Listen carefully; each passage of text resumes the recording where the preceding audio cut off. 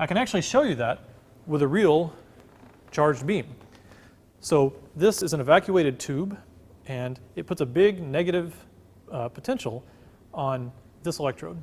So high that it actually boils, electrons come off the electrode. It makes just a beam of electrons. It also has some a little bit of background gas that ionizes to keep everything stable and doesn't charge up too much. But mostly you have electrons flying off this electrode, and most of them go straight to this metal plate, and that's the end of the story. But there's a little slit in the plate, so some of them get through and make a beam that keeps going. So you've got a beam of electrons, and this little plate is tilted a little bit, so they slowly, along this direction, they crash into the plate.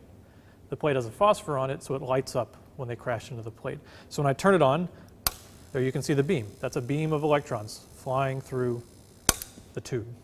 So what we're going to do is bring a magnet and see what it does to the beam of electrons. Because remember, this bar magnet, the field lines go from the north pole, the red is the north pole, to the south pole. So if we just think about the poles, or the field right at the ends, because we're going to use the ends, it'll be this way near the north, it'll be pointing in the south. So I will bring the north pole pointing at me at the beam, and let's see what that'll be. We have the beam going this way, and I'm going to bring this pointing in, so we're going to have a B field like this.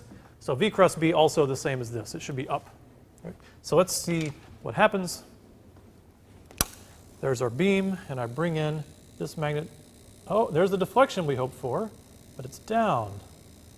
And it's down. And why is it down? It's down because they're electrons. Right?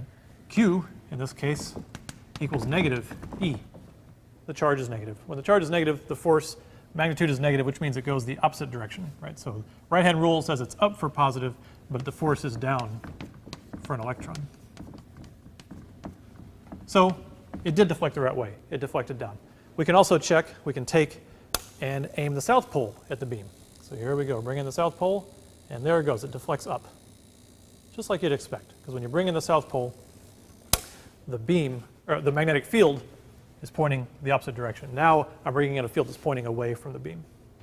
So it would seem that the charged particle beam really is deflected the direction that you would expect.